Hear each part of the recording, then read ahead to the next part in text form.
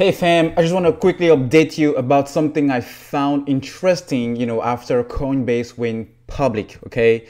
It's have nothing to do with Coinbase, it has something much to do with the current AMC stock we are actually holding or even, buying more. So Kevin Durant, the basketball player, superstar, NBA superstar, he invested in Coinbase around 2017. And he put around maybe 250 to $1 million. This is what he said. Usually he will put into, ventures, meaning, investments outside of the court. Now, if we take into consideration 250,000 right now after Coinbase went public with the valuation around $86 billion they have and the current price of maybe $3,300 a share, man, these guys is now up 54 times what the current price was when he did invest, back in 2017 with around maybe 250,000. So that's basically like you and I putting or buying AMC stock when it was around $10 and profiting when AMC will be at $570 a share. That's 54, yeah, $550 and $40 a share. That's 54 times, the amount of money he was able to put. So guys, this is just to say,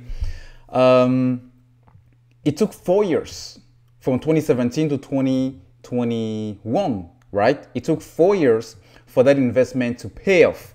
And even more interesting, what he's quoting at the end of, one of these. He has multiple business on the side, but this is interesting. Durant has said the best business advice he's been told: don't do things just for money, all right? Don't do things just for fame. Do things because you feel right and it feels true. So back to AMC, I invested in AMC before the whole Reddit thing started, but I invested in AMC because I really believe this is a good company.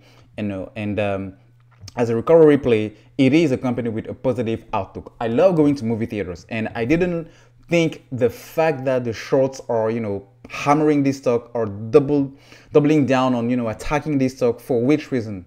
Just because they are shorts and, they love to make money on the downside of companies going down. But those companies bring actual value to real people, So I think whoever is holding AMC right now, it's following this recommendation from Durant. We do things, we bought the stock because not only we love the company, but because we feel it is right, or we feel it is not right what the shorts are doing, and we need to undo that by buying more and holding tight.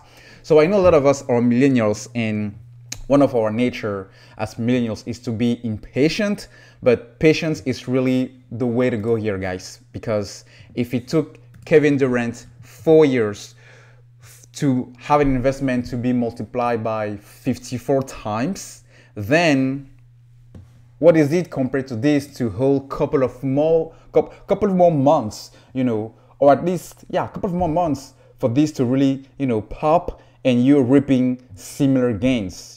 Just hold, man. Just hold if you can afford to.